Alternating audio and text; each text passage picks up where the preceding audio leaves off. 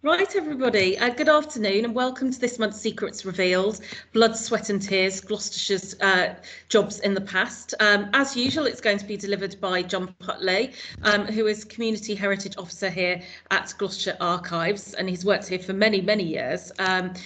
Before we start the talk, just a few important things to mention. First of all, we are recording this session, so if you'd rather not be seen, now's a good time to turn off your camera. Secondly, if you wouldn't mind popping yourself on mute, just so we can get rid of some of that background noise, that would be fantastic. Thank you very much. Finally, if you have any questions as we go along, if I could ask you to pop them into the chat facility, and then at the end, we'll, when John has finished the talk, we'll stop and we'll answer some of those questions. So without further ado, I'd like to pass over to John Putley. Thank you very much, John. Okay, Jen, thank you. Hello, everybody. Thanks for coming in today. It's just, this is all about Gloucestershire jobs in the past. There are so many. Obviously, it's a sort of real eclectic mix here. And I do have to warn you that sort of about 5 days ago, the laptop I was working on completely died. So I had to, this has been a real rush job at the end. I literally only stopped, well, I only finished it, I hope, about 20 minutes ago. So I apologise now in advance for any typos or slides that go off the edge or anything like that. But we'll get started and we'll see how we go. So start off. I'm going to do it A to Z. I did look at it doing it in themes, but it's much easier this way. So we'll have a look at ag labs, agricultural labourers, basically. Until fairly recently, they were easily the most numerous occupation in the county. And you know, like most farmers still do today, they work long hours. They had little pay, but they often got rewards in the form of drink provided by the employers. And William Marshall, who was writing in 1700, said Gloucestershire was one of the worst places in the country for actually paying their labourers in drink. This example, lovely picture of haymaking on the Chase Farm, Charingworth, around about 1920. So you can see, even at that late date, you know, tractors, you know, not really around. Haymaking was still quite for something that everybody did. So you can see by the kids here as well.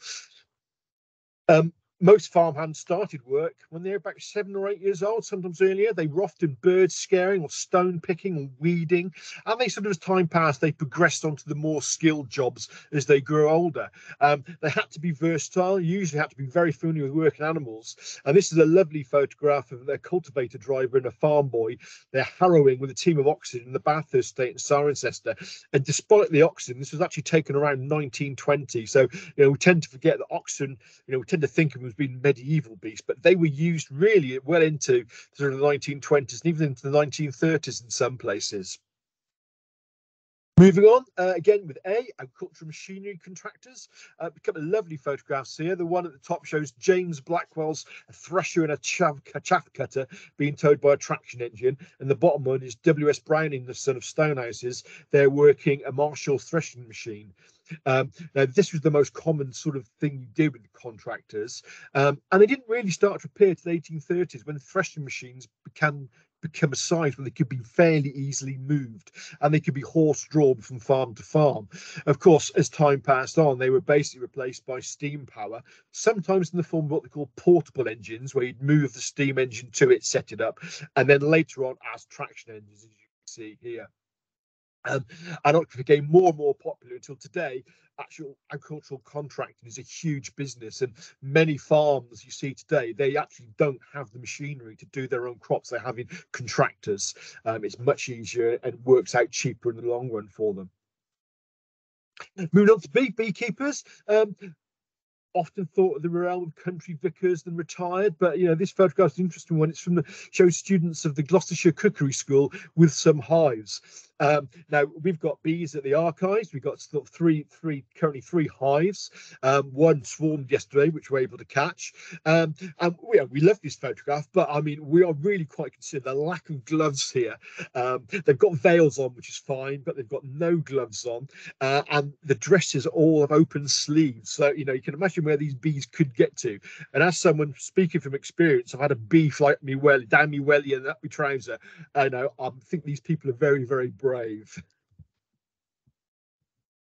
Blacksmiths, most villages had a blacksmith working for them, repairing ironwork or for working as farriers. And these two nice photos, the top one shows the Cam blacksmith, Absalom Ford, which is a wonderful name. He's shown a horse in his forge in Chapel Street around about 1910.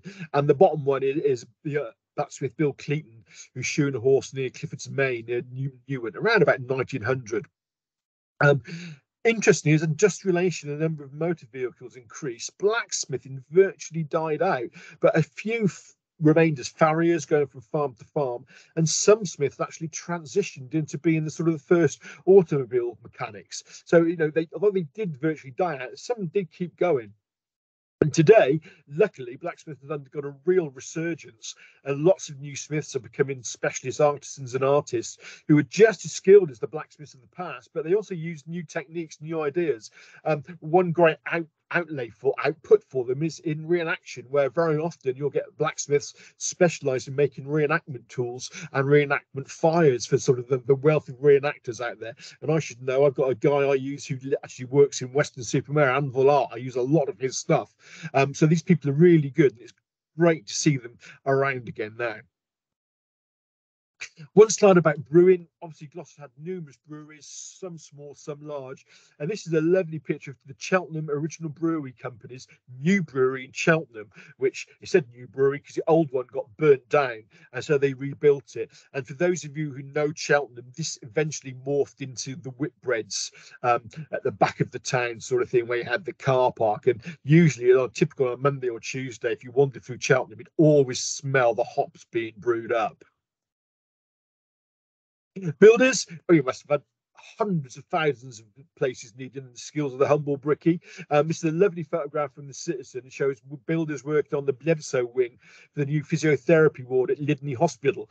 It was built opposite the main hospital, which you can see in the background there, in 1963. And it's still in use today as a physiotherapy unit. So obviously the builders did quite a good job. A little thing, bus drivers, conductors. This lovely picture shows the outside the Georgian and Winchcombe. It shows Troughton's omnibus, which ran between Cheltenham and Winchcombe. It was a Monday to Saturday service, left Winchcombe about 9:30 and departed from Cheltenham around about 4 p.m. We don't quite know how long it took, but it must have been quite a while because it doesn't look the most powerful bus. And of course, it's got to get up Cleve Hill to get to Winchcombe on the return. This one now is much more interesting, I think. It's the Great Western Railway's bus number 16. It's a 20 horsepower Milnes Daimler standard double deck 018/16 RO bus. That is a designation. And it was based at Stroud Station from January 1905. As well as trains, the GWR ran quite an extensive network of road carriages, both for carriage of people and for goods. But what's interesting here is by this date, the actual Brimscombe Chalford, which you can see written on the side of the buses, they had railway halts. So you're thinking, what is this? How's this bus working? It's going from Stroud to Brimscombe to Chalford and back again. Is it dropping off at lots of stops on way and taking people to the halts, or is it just taking people to Stroud? And so we don't really know how this actually operated. Another interesting, you won't be able to see it on this photo, but when we've enlarged it, we've had a good look.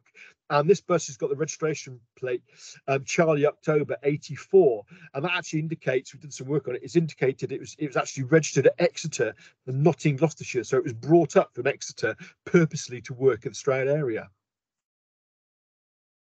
Canary Girls, these were girls who worked in munitions factories, manufacturing trinitrotoluene, TNT, during the First World War.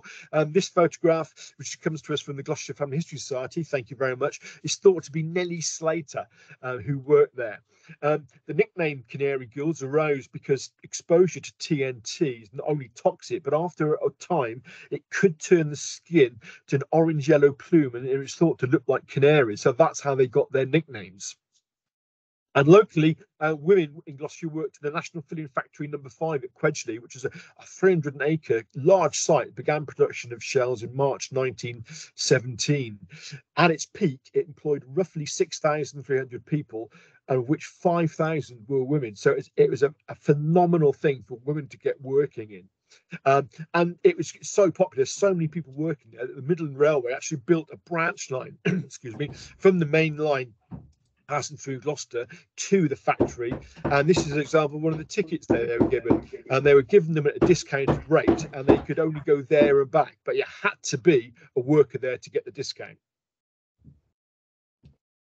And this is Monty Python, Blessed Are the Cheesemakers. And this is a lovely photograph taken at Old Court Farm in Lower Stone around about 1973 by P. Turner. And it shows basically cheese making taking place. And you can see the lady there, the cheesemaker, is actually using what they call a curd breaker. It's to break up the sort of the curds that form. In the background, you can just see a cheese press there with sort of the X on it. And there are some cheese molds, as they were. Traditionally, Gloucester cheeses were only made with the milk of Gloucester cattle, and obviously we love our double Gloucester and are the rarest sort of single Gloucester, and we'll be talking about that in our later presentation in a few months. So tune in if you want to hear about what the difference is and why they are so special. Chauffeurs. This is all we know about this photo is it's Mr. Bolland, and we know it's a Straker Squire car around about 1907, taken somewhere around Stroud. We know nothing else about it, and we can't sadly identify the car because we can't make out the license plate. But it's a lovely looking car. You can see him there with his hat, and you think he looks a proper chauffeur. Here's a better one. This is the chauffeur of Mr. Charles Alfred Appley, who was a wealthy woolen manufacturer, Rodborough Court. It's taken in 1906, and the car is a 20 horsepower Coventry Climax, registration AD234. When we've got the records of this, we know it came into the county. It was actually bought and sold about 4 or 5 times in its lifetime before we lose track of it. Chauffeurs were typically quite well presented, clean cut, and they were usually in uniform, as you can see here from the driver's caps, and especially in the bottom photograph. Look at the classic driver's gauntlets. They're wonderful, aren't they? And just as an aside, the term chauffeur comes from the French term for stoker. And the reason this is because the earliest automobiles were steam powered, so they required the driver to stoke the engine and shovel coal in. So that's where it came, and it sort of stuck. Even the later sort of petrol and diesel cars required the fuel to be heated up. So then that's why the name actually stuck in with it. Coachman. This is really interesting photograph, I have to say. It was taken about in 1870, well into the twilight years of coach travel, but it shows a coach outside the White Hart Inn in Winchcombe. And we think Winchcombe was served later by coaches because the railways didn't get there till 1906, so there was still a demand for it, even though you've got Troughton's bus, which we saw earlier, running. And I sort of think this photograph is probably earlier than the date given, but it's hard to tell precisely. What is interesting is the passengers on the roof. They're known as outside passengers, and this was a cheaper way of travelling. It was about a third of the price than sitting inside, but it did expose you to the full force of the weather, and it wasn't unheard of for passengers to sort of freeze to death in the winter in real bad weather. And the other thing was, if you fell off, it was tough. Unless they noticed you'd fallen off, they wouldn't stop. And in this picture, you can see the driver in the middle at the front there has got blankets over, and he's obviously sharing them with the lady to his left. And the other thing about stagecoaches, we have this idea that they were galloping through the landscapes at high speed. Well, they weren't really. They were doing 5 to 8 miles an hour, sometimes 10 to 12 at the end of the period. And of course, they only travelled around about 60, 70 miles a day. So usually such journeys, long journeys, took 4 or 5 days to get anywhere. A coppice, it's a traditional way of woodland management which relies on the ability of many trees to grow from the stump if they are cut down. So in a coppiced wood, which is where we get the name copse from, the young trees are repeatedly cut down to near ground level, and this allows new growth that after a number of years can be harvested. And they provided, what did it provide? Everything, basically. Fence staves, poles, firewood, which is usually sold in bundles known as faggots, laths for wattle and daub. It used to bear materials for hurdle making, for pegs, thatching spars, tool handles for making charcoal, brooms, and a hot pole. So it was a fantastic industry which was practiced everywhere. This is a lovely example from the Batsford Estate account, 1770. It shows John Phillips there, you can see, being paid 10 shillings for half a day's coppicing. That's about 5 times than a typical labourer. So it was, a well interesting and well profitable sort of occupation. And luckily, it's still being practiced today. I do coppicing. I love it. It's great fun. The biggest problem we have now when we coppice is when we actually cut them down and the shoots start regrowing, is the number of deer in the countryside. They'll come and nibble all these shoots down to nothing. So nowadays you have to do a lot of protection around them. Sometimes you can put deer netting up to keep them.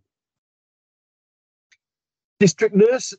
This is a lovely photograph of Nurse Wolfe in Godrington around about 1895 in a donkey cart before she was going to start on her rounds.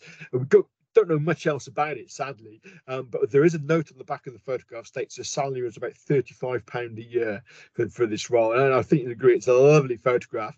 It's rather a pot-bellied donkey, though, so maybe it could do with a bit of the exercise, I think. Dockers. Gloucester Docks, built to handle global maritime trade bound to and from the Midlands and also timber from the Baltic. They were nationally important. And we've got some lovely photographs of the docks. This is my special favourite one.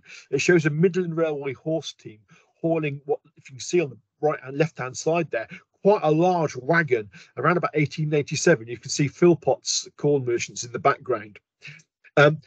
Although there were extensive rail setups around the dock, so you had the GWR and the Midland Railways coming in from both sides, inside that port, the corners were very sharp. So they relied on turntables to move wagons round the bends. And of course, steam engines couldn't do that. So that's why they all used horses. And there are still some rails down by the docks all there. And there's a steam crane there as well, I think. So you can see by the corner of the docks there, remains of one of these turntables, which is, it's really interesting how they worked. Of course, it wasn't just horses; you had men. This is actually in Tewkesbury. So these are corn porters shifting sacks of corn, potentially corn or flour, from Healings and Son Mill. We're pretty sure it's at Tewkesbury, although the actual picture doesn't say. But if you look at the sacks, you can see Healing and Sons written on it. Their flour mill, which is now closed but still exists, was one of the largest and most advanced flour mills in the country, and it could produce 25 sacks of flour an hour, which was a phenomenal rate. And of course, that depended on getting corn in to do that.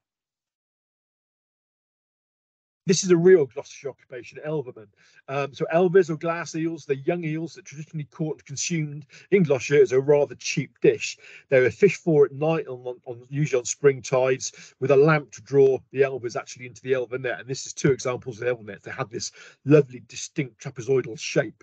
And that's basically used so they could dip onto the riverbank, stay close to it, because the elvers tended to stay on the edges and they would get caught. They were traditionally sold by the pint and alive, and fried with bacon. That's a lovely picture of that's what they look like. Some people hated them, some people loved them. I remember the last ones I had from about 1978, although a few years ago, about 10 to be precise, the flower shop on London Road, word went round Gloucester that they'd got elvers in, and it turned out to be Spanish elvers in a tin with olive oil and garlic. They were edible, but they were nowhere near as nice as normal elvers. Today, will you get normal elvers? No, you won't. They're considered a real major delicacy. Current cost is around about £500 a pound, which is, crazy money. But it's good reason for it, because environmental changes and overfishing have reduced the eel population to a point where they're now critically endangered. Sadly, illegal elvering is still rife. It's it can be very dodgy on the riverbanks around springtime, and eel smugglers, especially the actual black market, can earn millions of pounds in smuggling them in and out. Engine driver said at one point most boys wanted to be engine drivers when they grew up. It's a very nice little photo for the Gloucestershire Railway Carriage and Wagon Company's works locomotive, the 040 locomotive, the Siam, which was used for shunting in and around the wagon works, and also for taking finished wagons if they were going to go out on the main rail network. Get my teeth back in. They used to take it out to sidings where they could be collected. Quite a small loco. It still must be great fun. But does it compare to this one? This is a BR standard 2MT 260. Look at the driver leaning out the window at a speed that Siam's driver can only probably dream of. You can hear this train thundering over the canal bridge here. The canal bridge itself is at Ryford, is going over the Stroudwater Canal, so the train's actually heading for Nailsworth. We know it was taken in 1965. That line was closed in 1966, so this might have been one of the last trains going over it. And underneath the locomotive there, you can just make out there's a couple of people on the canal bank side there with a bicycle leaned up against the actual brick retaining wall. Engineering, machinists, a lovely photograph. This is Carlton Green. He worked in the light machine shop at Fielden and Phelps from 72 till 81. He'd been born in Jamaica in 36, came to the UK when he was 21, went and attended the Gloucester Tech College, and he became a skilled lathe operator at TJ Daniels and Stroud. He then started working at Fielding and Platt, which were a massive world famous company, and he started working on all types of special machinery. This photograph is taken from a company's promotional catalogue and shows him working on a Ward 7 capstan lathe, which is again a highly special machine which you could set up, push a button, and it would start turning out exactly the same thing. And you can see Carlton here is using the bore gauge to measure exactly the inside of the cut he's made on that tube. These gauges would be accurate to like 1,000th of an inch, and then have to make that all the way up. So, you know, we've had so much engineering like this in Gloucestershire. Sadly, most of it is gone now, but it's just one of the things that people use people for. Fairground workers, this is a little slide here. This is some children looking on as the Gloucester Park's annual fun fair takes shape. Back to 1960, we think. The men are working on the waltzer ride in the background. And you can see another ride to the left, and there's the big wheel in the background. You know, this with the fair would come along, get set up, stay for a week, and then disappear. Still does today, although there's rather more noise and disco music than there was back then, I think. Lovely picture. This is the village church fiddler Johnny Hopkins of Salperton, photographed around 1944. Could be earlier. We don't know. You know, this sort of thing was probably going on for years. And although churches were dominated by organ music, some often used fiddlers and other musicians. You know, and so Johnny would have made his trade going around villages playing in the churches. This photograph comes from a magazine called Gloucestershire Countryside, which was an earlier version of what is like Cotswold life today.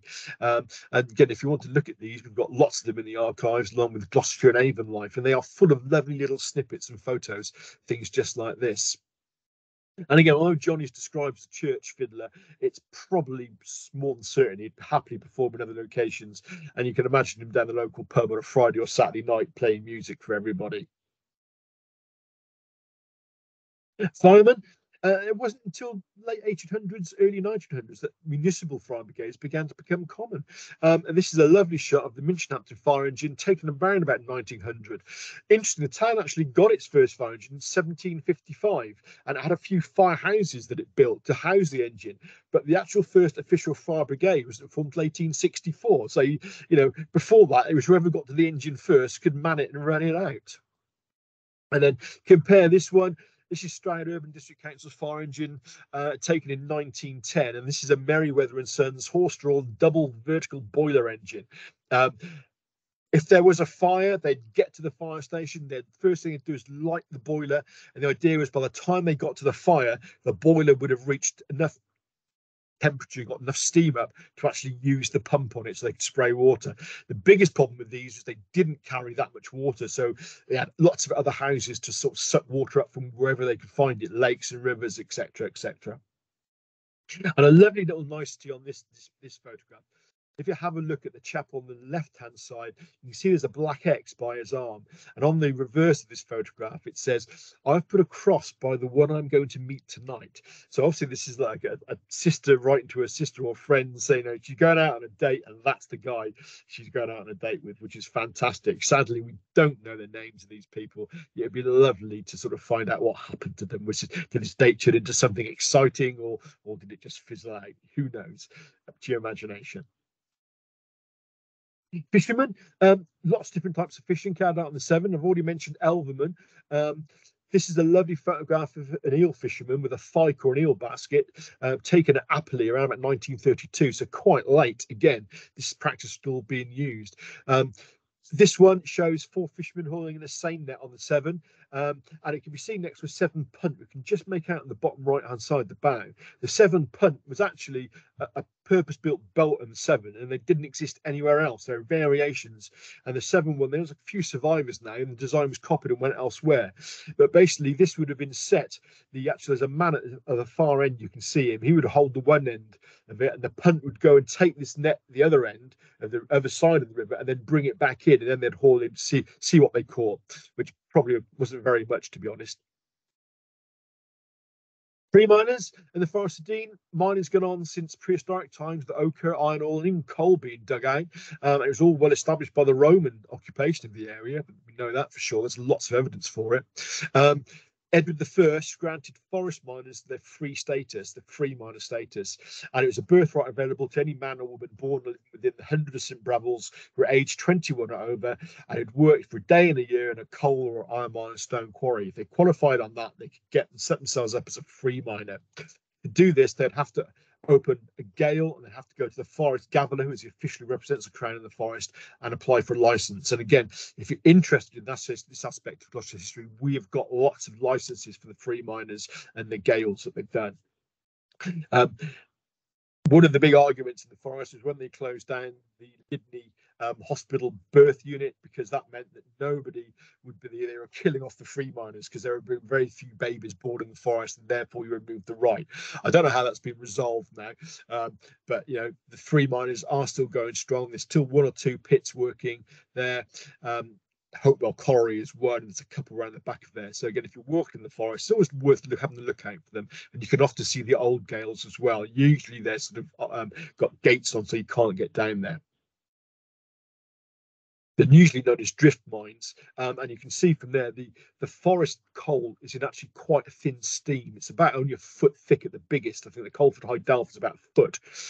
So these weren't like massive, huge mines where people could walk in on their vehicles underneath. They were smaller ones, though there were a few big national pits where you could work them. Fancy is one, Trafalgar, Lightmoor is another. So again, these are all still around in the industrial parts of the forest. A flyman.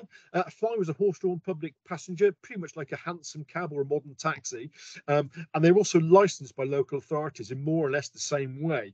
And we've got several applications for this. Is one from Cheltenham Borough Council for a chap called William Haynes. He's applying for a license to be a flyman, who is the driver, so he could basically earn money to support his 5 children, because their mother, his wife, had died previously, and he needed the work. Interestingly, he'd got himself a fly cab to do this, but within a year he'd sold it, so the license was revoked. So again, sadly, it's one of the beauties and the annoyances of archives. We don't know what happened to this man, or what happened to the kids. No doubt they'd be in the parish registers, but it'd be interesting to find out. Gardener. Most of the big houses had large gardens and they provided lots of attention, so most people had gardeners. And this is the lawn at the old rectory at Cannonball near Western Sub-Edge, and it's got a lovely gardener out there starting to mow the lawn. Mowing lawns was much easier when they introduced the lawnmowers. Prior to it, it was done by scythes, which would take a long time. And this is what we've checked this with the Old Lawnmower Club. Yes, there is such a thing. And this is a Ransom's 20-inch Mark II lawnmower powered by a Villiers Mark V 269cc engine. It's quite a big engine for a little lawnmower.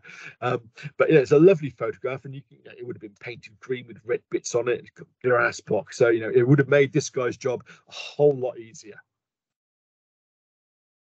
A jailer. Gloucester had several jails around, and this is an interesting pamphlet. It's quite old, 1792, and we always have this idea of the jailers were vicious, nasty people, and you see him here. There's this guy on the left-hand side looks really sort of irate, doesn't he? Not very nice chap. And there's your poor, inverted commas, poor prisoner he's going to ball and chain is sort of clamped together. It can't do much. The interesting is, look like a spinning wheel in the background, and maybe sacks of wool there, so he may have had to do some spinning work.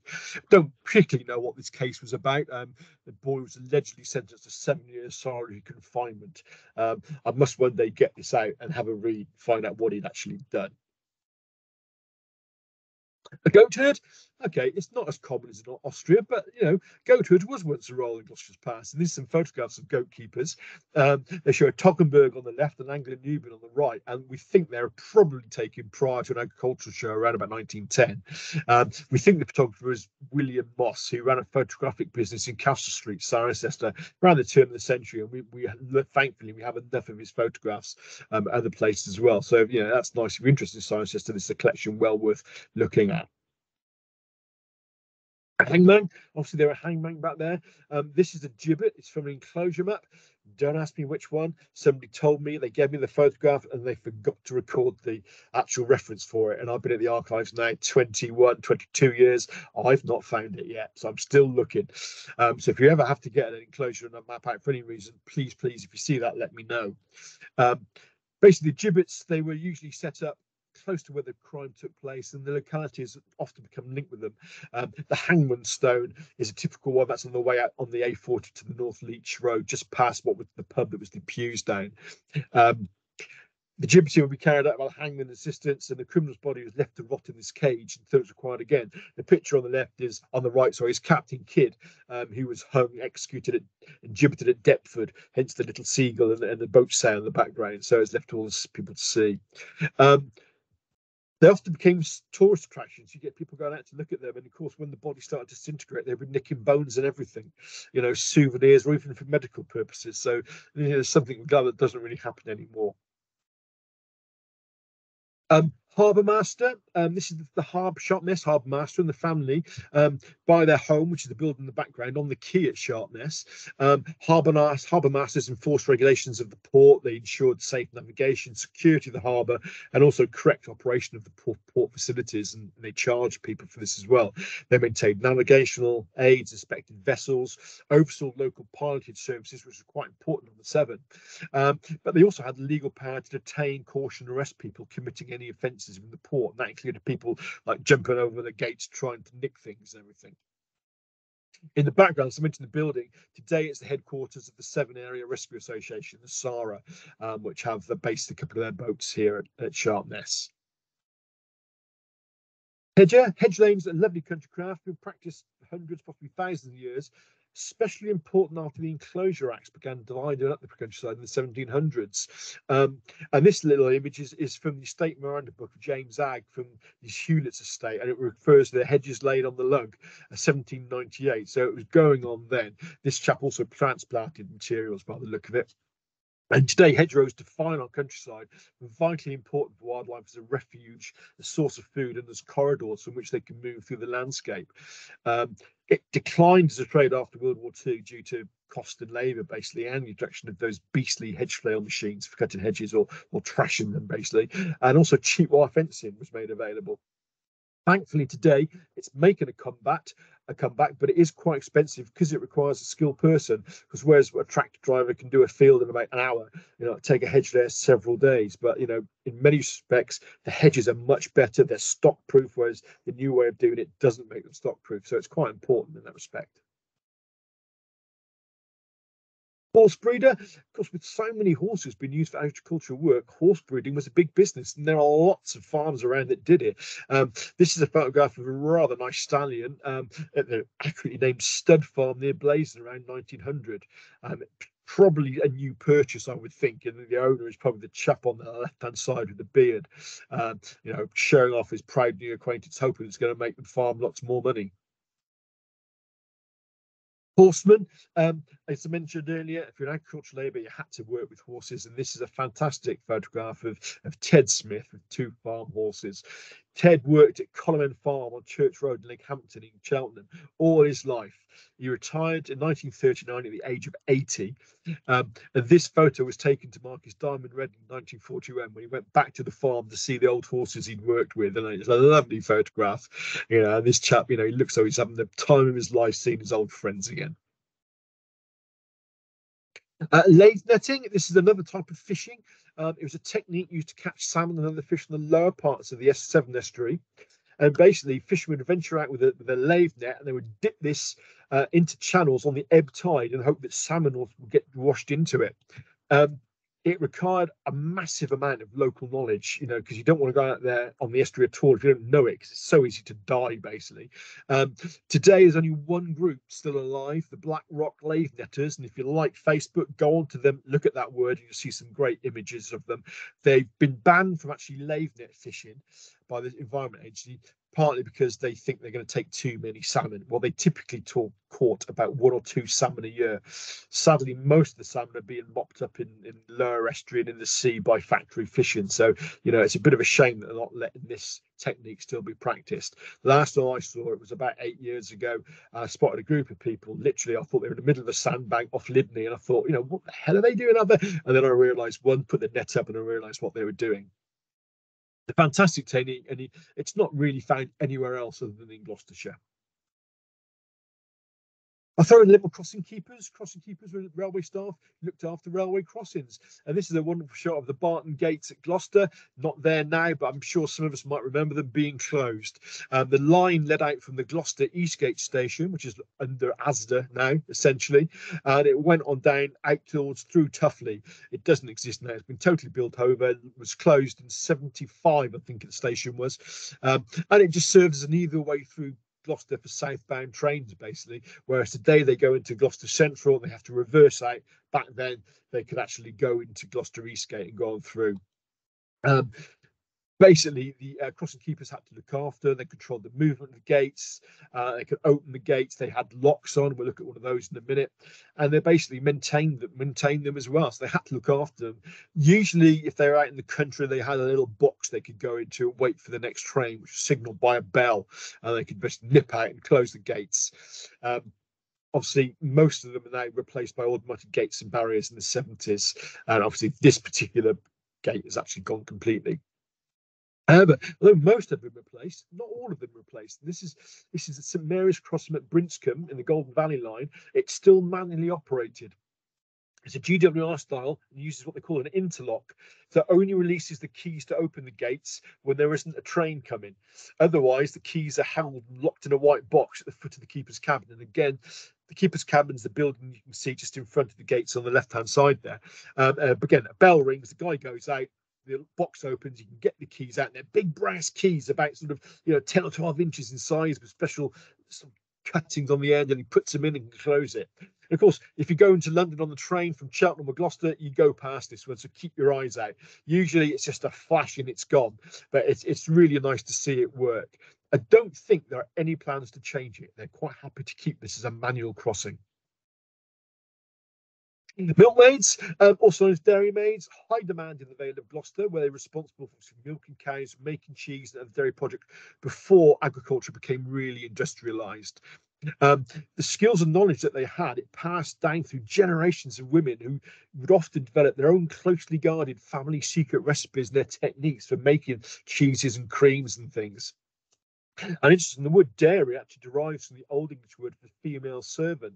But in reality, these women were often the sole economic drivers for the farms being profitable and being allowed to sustain. So that what they made, made a lot more than what the actual male farmer himself could sell. So more than turnips, more than wheat, it was the cheese and the cream that was so valuable.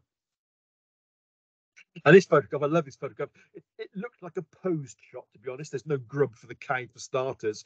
We think it was taken around Stinbridge, Hull, Port or Glossington, somewhere around about in the early 1900s. And you can see the milkmaid here who's got a little metal bucket between her feet to catch the milk. Interestingly, although the Vale was dominated by Gloucester cattle, which are black with a stripe down, white stripe down the back, this one is a Rowan Shorthorn, which is a breed originated in the northeast of England in 1700s. So, it's quite an unusual beastie for me down here. And it looks a bit thin on the ground there to me. You can see its ribs. You don't really want to see ribs on a cow, milking cow like that, but it could be the start or the end of the season, perhaps. Mobile catering, not something we associate with the past, but though most lay-bys have them today and lots of types, this is a lovely image of a horse-drawn fish and chip van in the Cirencester area. We think it's at the local carnival, because you can see make out like a helter-skelter in the background. We know very little about it, but it's obviously working. So if you look on the top right, you can see white smoke coming out of the chimney. So obviously cooking is underway, and you see hot fish and chips, and it says hot fish and chip potatoes there. And we also know chips and potatoes, but back then it was probably quite new. Most fans like these actually used coal-fired ranges, but this is before gas was available. And the main drawback to these was they took quite a while to heat up. So you'd have to light the fire, get it really up to temperature, and then you had to maintain that fire all the time to get to the correct temperature. And so I'm assuming there's another boy or a man kicking around here whose job that was, while the chef actually did the cooking and the handing out. But I'm sure we all have fish and chips, and you can imagine it must be really tasty from one of these, I think. Mole catching. Moles have always been considered nuisance to lawns, fields, or gardens, and they can trip up racehorses and cattle. And also, mole tunneling can damage crops, and allegedly stones thrown up by moles can damage farm machinery. I've got nothing against moles. I love the little beasties, to be honest. But mole catching was a very lucrative business. And again, this is another one from the Batsford Estate account, 1770, which shows the mole catcher Edward Grimmett receiving 3 shillings for half a day's work. When you consider the average labourer's daily pay was a shilling, 3 shillings was good money. They used to catch them by digging holes and putting clay or wooden pots in them with water, so the mole would come in his tunnel, falling and drown. But by the 1700s, steel plunger traps, which basically the mole would trigger a steel knife that went through it, scissor traps, which you can still buy today, which are like a pair of scissors that close on the mole and crush it to death, along with spring caps, and even mole guns. There was a mole gun. It was basically a gun, short barrel, put in the run with a plate on it. The mole would come along, hit the plate, and it would pull the trigger and blow the mole's head off, basically. Later, you got chemicals coming into it, so they would dip worms in strychnine and put them in. But this, they realised it was so poisonous, and also the mole men couldn't show their catch the traditional way, which was hanging the dead moles on a fence. And I remember going up to a friend who lived at Salperton only in the 1980s, 1990s, and seeing a fence with about 40 or 50 moles hanging off it. So it's the mole catcher's sort of pride and joy. The Tudors, however, they had a much better way of doing it. They used explosives. They would actually take an empty hazelnut, fill it with gunpowder, put a fuse in, find the mole's run, which you couldn't do quite easily, and they would push it into the tunnel, light the fuse, and step back. And the idea, presumably, was if you were lucky enough, it might blow up the mole, but the idea was the noise would scare the mole away. It's a fantastic one, but how effective it was, probably not very. Musicians, this is the Mick Collins Band from 1962, the semi-professional beatnik band on Gloucestershire's, which they're a very lively music scene. They wore the same sort of outfits as they did back then. 4 band members. The drummer was the actual guy who sort of sorted the band out and made it. At the back there, second from the left, you can see Hugh Worsnip, who was a TV presenter and a journalist, obviously in a much younger time than he is now. Navvies, coming to the late 1700s, when the canals they were building was known as navigations, and then the name became linked with them. Later, this was actually stuck for those building the railway network. And despite we got this idea of navvies all being Irish, only about 30% were. The majority were English. Work long, hard, and dangerous. And we've got this lovely extract from the Church and Burial Register in 1849, recounting the burial of a young navvy. And you see it there, a lad name unknown in the churchyard near the first yew tree, southeast corner of the churchyard, killed in the Hynham Cutting or Downs Bridge. The burial took place on Sunday evening when about 100 of his mates attended the funeral, dressed in white slops and trousers, and the 12 bearers wore each a little white rose on his left breast, and the rest came 2 and 2. It's a beautiful sight. So, this young lad, look at the bottom, his name was unknown. He thought to be about 15. Where his birthplace was unknown. But, he obviously made an impression on his workmates who did this funeral for him. However, didn't shift earth, they built other things. This is a fantastic photograph showing the building of the Capel Mill Viaduct, which carries the GWR's line over the valley into Stroud from the west. Built in 1868 to replace a timber viaduct, 22 spans, and it looks huge even today, but at the time, the land has been built up around it, so it must have looked even bigger when it's first built. And look at this, there's no safety equipment there. They're just on scaffoldings walking around. How they didn't all die, I don't know, but wonderful, wonderful photograph. Police officers, Gloucestershire's got sort of, we think it actually is the first oldest constabulary outside London now. But this shows Sergeant William Morris. Now, he died on 10th of November 1895 when he and PC Cornelius, who isn't one of the guys on the other picture, got in a fight with a party of drunken forest miners. They were struck down by stones, and although Harding regained consciousness and went for full recovery, poor Sergeant Morris died, sustained a fractured skull and a broken neck. And 3 colliers were later arrested and convicted of manslaughter. Morris was 32 years old, been a sergeant, served in the force for 10 years, left a widow and 3 children. There are funds set up to help them afterwards. In the 194 years of Gloucestershire Constabulary, 20 police officers died while on duty. So it's again sobering thought that, although it's fairly safe, it's not always safe. Posting, this is posted liver and mail in the Stroud area. What's most interesting about this? Have a look at the medals on the recipient's chest. So this is probably a pose photo, I would think. We don't know what the occasion is. We just know it's around 1900. The medals, what are they from? Are they from Boer War, maybe Zulu War? We just don't know. Royal Mail began in 1516. Henry VIII established a master of the post to carry royal communications. It continued like that until 1635, when Charles I made it available to the public. And for many years, the postage was paid by the recipient, not the sender. The Restoration renamed the General Post Office under the Postmaster General, and it became known as Royal Mail because it used the same basic distribution system that the government did. I'm sure, remember, it renamed GPO 1969 when it was denationalised, assets transferred to the Post Office, and it's now changed to a Department of State, from Department of State to Statutory Corporation, and of course bits of it have been sold off all over the place now. Poultry keeper. Chicken and ducks are the most common form of poultry, but the market for geese and turkeys. This is a lady feeding turkeys in the farmyard of Charonworth Chase Farm between 1903 and 1932. We can't narrow it down any more than that. There is a motorbike there, but it's not Gloucestershire plate, so we can't identify it very easily. The geese and turkeys were raised at the Christmas market, and judging by the straw rick in the background, the size of the birds and the leaf of the tree, this is probably taken around September or October, we think. Quarrymen, quarries in every part of Gloucestershire, Forestdale and High Blue Hill. Often they are small affairs, simply dug out by 1 or 2 men just to build a local building or barn or something like that. Today they're visible as glassed over hummocks or hollows in the fields. There were a number of large, more commercial ones though, and this is thought to be a quarry near Minshampton, again taken around about 1900, with the men working the great oolite limestones, although to be honest those don't look really like some of the limestones that I know, so I've got a feeling this might be a stray from somewhere else. Railway porter, this is George Harris, looking rather dapper, a Great Western Railway porter. We don't think that's his uniform. It comes from one of the brilliant albums, a photograph taken by Edward Blackwell of Amberley, who was a buff and took lots of images of people, visitors in the church in the 60s and 70s at Amberley. We know by this time George actually living in Cheltenham. He'd been born in Amberley though, and we think this occasion was on the baptism of his son, which was performed by Reverend Blackwell and took place in 1865. So it seems to fit it more better, I think, than him just coming over for the day. Shepherds.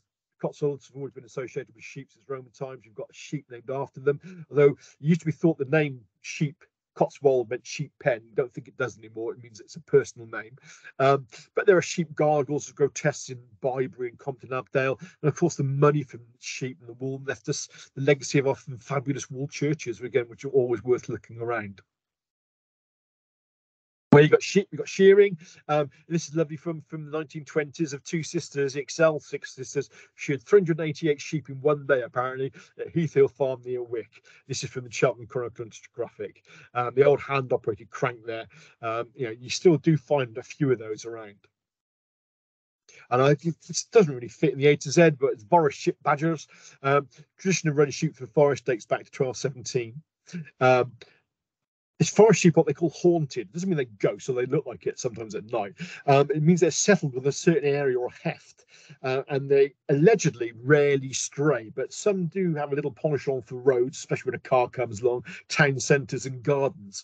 And as somebody who's lived in the forest and lost the whole crop of artichokes to sheep, I can argue with that for full. But the sheep are supposed to be hefted. They stay in their area, which means the commoners who can graze them don't need fencing, allegedly. And the idea of keeping the sheep there is lambs learn from the mothers, therefore they don't stray either. But but it's still a lovely tradition in the forest. Will it continue when the last forester dies out because they're not being born there? We don't know. Sora, again, important role, and this is a lovely set of records from Mitchell in the Vestry minutes. Again, lots of references to Soras being paid to cutting timber, and you see this one in John Collins. He's mentioned here several times actually for soaring. The one is the best one you can see is about 1, 2, 3, 4, 5, 6, 7, 8, about 10 lines up. Paid John Coleman for soaring deals. John Collins there is another John Collins as well, Coleman. But again, goes on all the time. You needed these people soaring, and it was a specialist occupation. Shopkeepers, every village and hamlet had their own shopkeeper. Towns obviously more. This lovely photograph here of Wilkins bakers and grocers at Bourton on the Water with the sons of one of the owners standing in the shop door. This is the picture of the front of one of the Gloucester co-ops. The co-ops began forming around about 1844, and they developed over the years with merger of what they called wholesale societies and independent retailers. The idea was to offer cheaper food to poorer workers, who, if you became a member, you'd also get a share of the profits. A wonderful scheme, and they're still going today. The Gloucester Cooperative Society was the first one locally, formed in 1861, followed by Keynes Cross, 1868, Stride in 86, Cinderford in 1889, Lytton in 87. And you can look at that with Stride and Keynes Cross, you've got the weaving industry, and in Cinderford, you've got the forest workers and the miners. So this is where you really did need the cheaper food. I love this photograph. This is the steeplejack. It shows removal of the top of St John's Spire in 1910, which had been damaged by lightning. And again, the work and repairs we know were carried out by W. Larkin's local steeplejack. But again, look at that. There's no health and safety going on there. They got a ladder going up the side. That must have been horrific to do. But this is Fred Dibner at heart, so it's great. And obviously, you can still see the top of the spire near the St Lucy's Gardens on the Via Sacra to the cathedral. Surveyor, this is only a photocopy we've got, sadly, but it's a lovely one. It's a self-portrait of a surveyor called Stephen Jeffries, who lived in Minchinhampton, age 68. And they used these things called theodolites. He must have been quite a good surveyor because these were quite expensive. And they would take all sorts of measurements. And you can see on the example on the right-hand side, this is the sort of thing they did. They laid a straight line or a datum line across the field and took lots of angles up and down to work it out, put it in a book. When they got back, they could actually draw the map. This picture comes to us from Luton and Bedfordshire Archive Service, and it shows the surveyor actually starting to lay out a survey. The guy on the left-hand side is a shepherd. He looks like he's got a smile on his face. Little did he know he's going to be sort of enclosed at some point. And they're setting up lines to make the data line, which they can take angles off. So again, lovely little picture. Thatcher was more common in the Vale, because in the Potsold and Dean there's always stone slates for roofing, but in the Vale there's lots more reed and straw you could supply. This photo shows Frampton on Seven's tithe barn. It's in the first stage of thatching, so it's removing the old thatch, and you can see a pile of old thatch that they've got to get rid of, probably then by burning, I would think. I love this picture. This picture is from a cottage on Sanager Lane at Sharpness. And it could clearly do with being rethatched. There's so much greenery growing in through that. It's ridiculous. This is one of the problems of thatching. After a while, you would get things growing on it, and it didn't always help the actual thatch. Water carrier. This photograph comes from 1900 on Aldsworth. Shows local water carrier. We tend to forget that piped water was quite rare in rural communities, and collecting it was a continual annoying chore. Most villages had a village pump, and this is the pump at Aldsworth, and thanks to the www.villagepumps.co.uk for letting me use this. This is the pump at Aldsworth. It's about half a mile away, a quarter of a mile away from this cottage. It's right on the other side of the village, so it's not always convenient. So although most houses, some houses are private wells, these often dry up in summer, or you could have springs or you collected rainwater, there is always a need for potable water. And usually local blacksmiths or shopkeepers would actually undertake this. They have a barrel, you go around and you get your water for the week or for the day, which is only used for drinking or cooking. Watermen. Watermen have been working Gloucester's rivers probably since Roman times. This is just two quick examples. A private unladen coal barge on the Stradwater Canal heading down towards Salt there. This is that place called the Ocean. You can see the railway in the background. And again, the bottom one is one of John Harker's tanker barges on the canal by Monk Meadow, the Winnie H. They would be carrying fuel up from Gloucester at Monk Meadow right up to Worcester and beyond. A tram driver. This is really unusual, but it shows the tram driver really well. This is at the top of Wootton Pitch in Gloucester, and it's a tram that was used to carry construction materials to Brockworth Aerodrome in World War One. They were nicknamed Black Mariahs. We think there was one, there might have been two, basically because its windows have been covered over, and the frame on the side is part of the materials, part of the framework for one of the hangars. And behind it, there's about 3 or 4 wagons you can see. In the main picture, they're very tatty and they look broken. But they actually laid a track out from Hucklecote to Brockworth, and it lasted for 3 years till after the war. Then it was completely lifted, and very little information is known about them, sadly. Travelling showman links in with the fairground workers earlier. This is the Duchess of Worcester traction engine at the Winchcombe Mop around about 1901. And Mr. Peters we think he's the guy in the front. He might not be, we're not quite sure. But the Duchess herself was a Charles Burrell son showman rode a locomotive with the number 2351. She doesn't survive, but 2350, but 2351 does survive, and she's often seen at shows. And they use these basically to drag the basic fair rides around the country. They also usually had big alternators, dynamos in the front. You can see it just above the front wheels there, which would power the ride. And this traction engine powered F. Peters and Sons galloping horses. So again, there's lots of photos like these. And again, if you're lucky enough to go to steam fairs, you can still see them today. And they're wonderful things to listen to and watch. Getting towards the end there, it's a slightly different role. This is a lovely map we have of Shipton Olive and Shipton Solars, which is up by Andover, some of the way to North Leach. And it's a highwayman, I think, on the A40, basically. The map's great, shows lots of local people, shows lots of traffic on the road. And to the right, where this horse is galloping to, is a big posh coach. And we know there are highwaymen active here. And I think this is a drawing of the art. The cartographer's done, well, actually, we get highwayman here, so he's drawn a picture of him. You know, the horse that's galloping, he looks like the highwayman might have a gun on him. The actual thing looks like a whip by the horse's tail. Is a crease in the paper, but you never know. It could be a highwayman. Green Cross Code Man. You all remember Dave Price, actor in Green Cross Code Man. He visited Wadden School. The Green Cross Code was a safety campaign from 71 to 90. It followed on from the Tufty Club. I still have my Tufty Club badge. And of course, we all know, what is he famous for? He's famous for being Star Wars. Although sadly, his West Country accent was quite strong, which is why they dubbed it completely with Jones All Jones. But he was a nice man, and he often came around doing school trips and for the Green Cross Code. And lastly, Crash Test Dummy. We know absolutely nothing about this photo other than we think it came from the Citizen in 1976. I've looked for it, I can't find it. So I think the edition of the newspaper we have, it was in a different edition.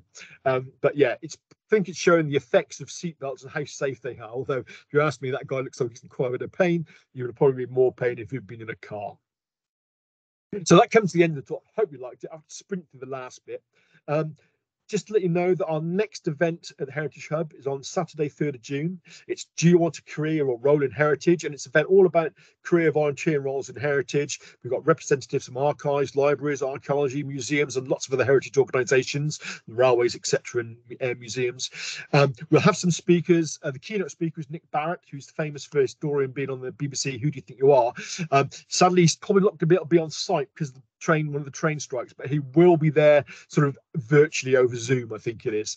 But there'll also be lots of other things, have a go opportunities. You can just chat to people. You know, if you fancy doing some volunteering, it's going to be a great place to come and ask. We are asking you to book for the talks. So if you book via the Heritage Hub events, it'll be fine. And then just finally to finish, our next Secret Revealed Online talk will be Wednesday, 20th of June. Titled Secrets Revealed Online, Beautiful Minds, and it's look about the sort of how the history of mental health institutes in Gloucestershire from the records we hold at the archives. So it should be quite interesting. But once again, thank you very much for listening, and I'll hand back to Gemma for any questions. Hi, thank you so much, John. That was, I think we can all agree, was absolutely fascinating. We've had a couple of comments from people just to say thank you very much for the talk and really enjoyed it. And from Sue saying that she went to Tuffy Club at St Vicarage, Clarence Square. Has anybody else got any questions that they would like to ask? I've set up on your voice by now.